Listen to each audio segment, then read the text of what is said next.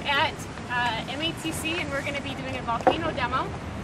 We're going to be using liquid nitrogen today to kind of give some examples with how volcanoes actually work. A lot of times in Hollywood, when we go and we look, they always show the ground cracking open and then lava spills out of the top. But in for a volcano like Mount St. Helens, or equivalent to what you would see with Dante's Peak, a big composite cone, what ends up happening is you have changes with the magma inside of the magma chamber.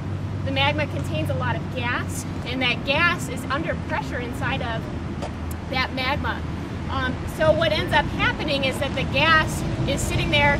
You have a very viscous magma, and the gas can't escape, so it sits and it's under pressure and it starts to build. So we're going to use liquid nitrogen to represent our magma today.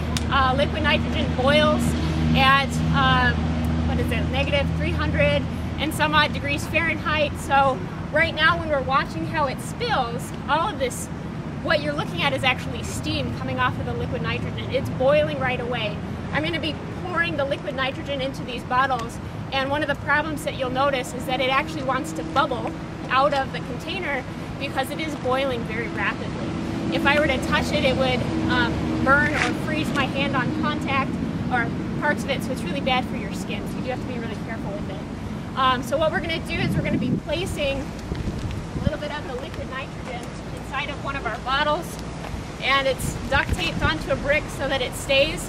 Underneath the jar we have a big huge drum, 55-gallon drum filled 3/4 with water, and the water represents all of the rock on top of the magma chamber. So what we're going to do is put a little tiny bit of liquid nitrogen in the bottle.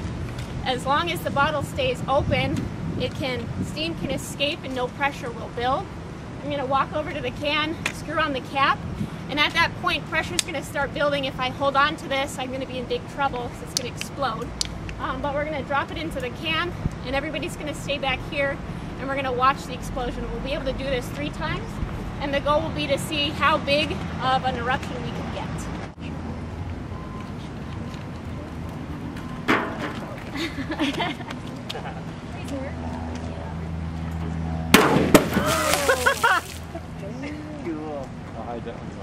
Okay, so we'll do this again.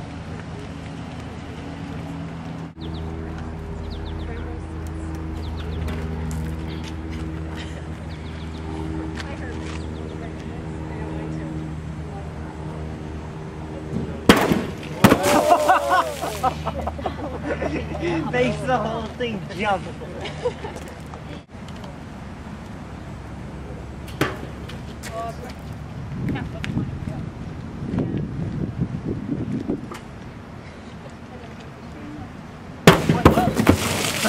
Whoa.